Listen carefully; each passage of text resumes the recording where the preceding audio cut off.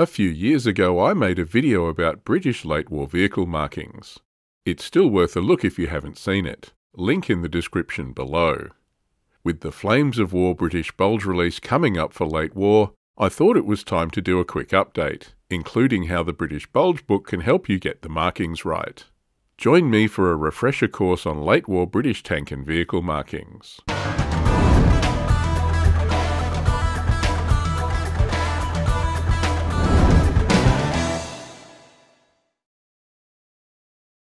British markings are complex and changed throughout the war.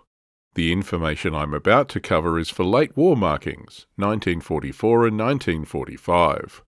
Not all divisions or units followed the rules, and some sources give different interpretations, so please take this with a grain of salt. It's a guide, not a Bible. It's also brief and will simplify some details for the sake of brevity. To start with, let's check out the basic tank markings you'd expect to find.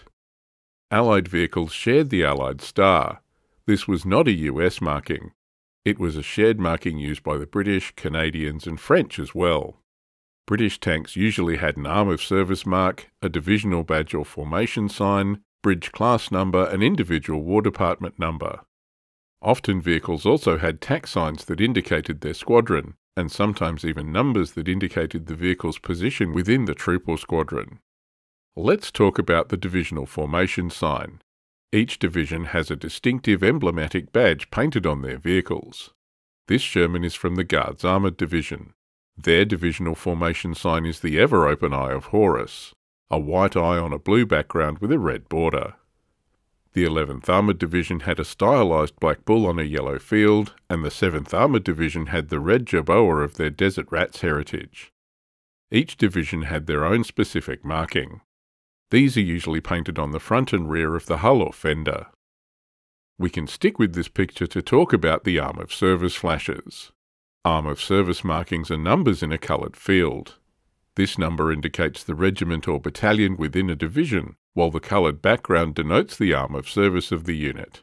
Armour, infantry, Royal Artillery, engineers and so on. These were also usually displayed on the front and rear hull or fender. A red 51 on this Sherman indicates it belongs to the senior armoured regiment in an armoured brigade. In 1944, the structure of many British armoured brigades was a brigade HQ, 3 armoured regiments, and a motor battalion. Brigade HQ vehicles would be marked with a red 50, while the vehicles of the brigade's middle regiment would have 52 and the junior regiment 53. Despite being infantry units, motor battalion vehicles would be marked with a red 54. So along with the divisional sign, the red 51 Arm of Service marking here makes this tank part of the 2nd Armoured Battalion of the Grenadier Guards, the senior tank regiment of the 5th Guards Armoured Brigade of the Guards Armoured Division.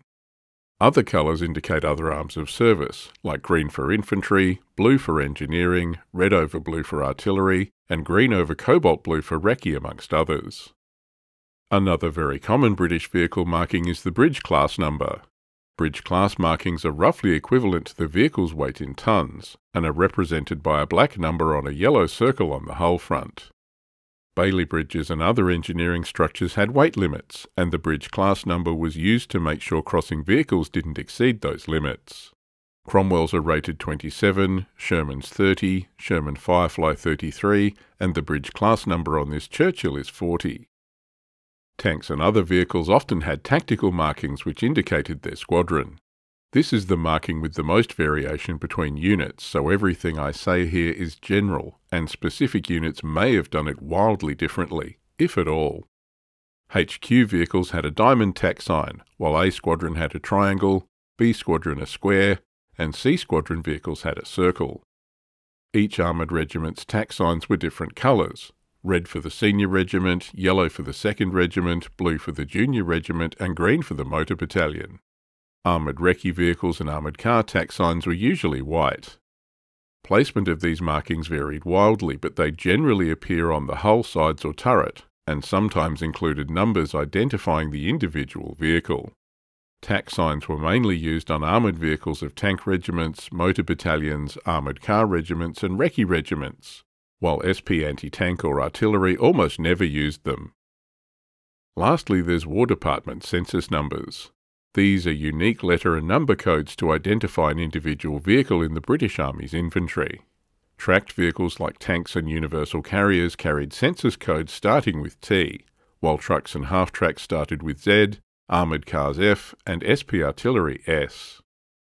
Are you still with me? This is just a quick overview.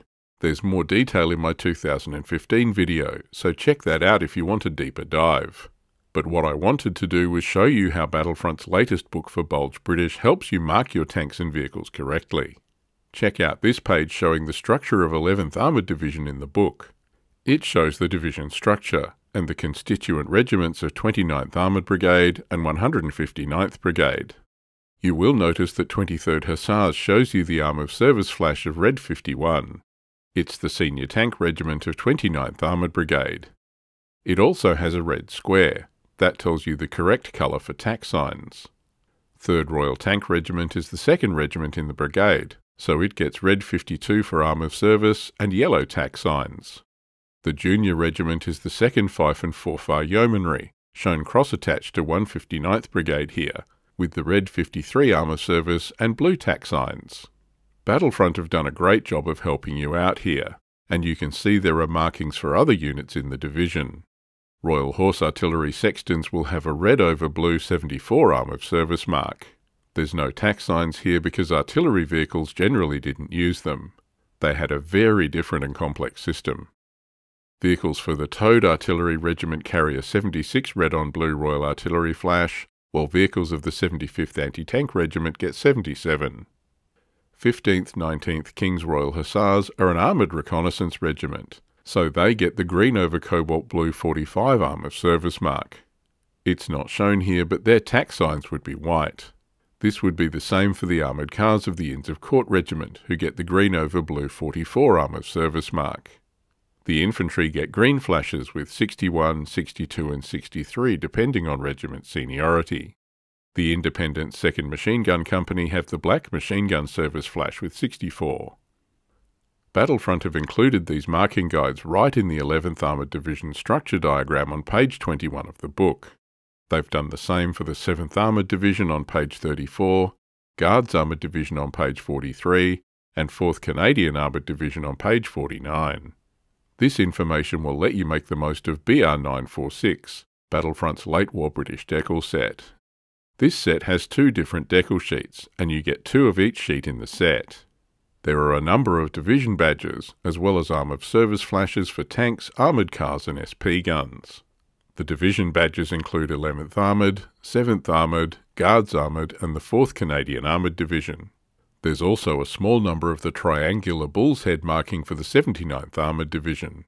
The 79th was a specialist division which operated vehicles like the Churchill Avery, DD Sherman, Crab mine flails, Churchill Crocodile flamethrowers and other specialist armour for D-Day and beyond. Commanded by General Percy Hobart, these were known as Hobart's Funnies. The sheet also has plenty of allied stars, a mix of star in a circle marks for upper surfaces for air recognition, and plain white stars for hull sides. Again, the use of these was variable. Some tanks and vehicles had no stars, some had plenty. There are a number of red 51, 52, 53 and 54 Arm of Service flashes, 20 of each all up. These are for tanks and vehicles of an Armoured Division's 3 tank regiments and motor battalion. There's also red over blue 74 for SP artillery, 76 for towed artillery and 77 for anti-tank guns. The anti-tank markings were generally used on SP guns like the M10 and on towing vehicles for towed AT guns, but not on the towed guns themselves.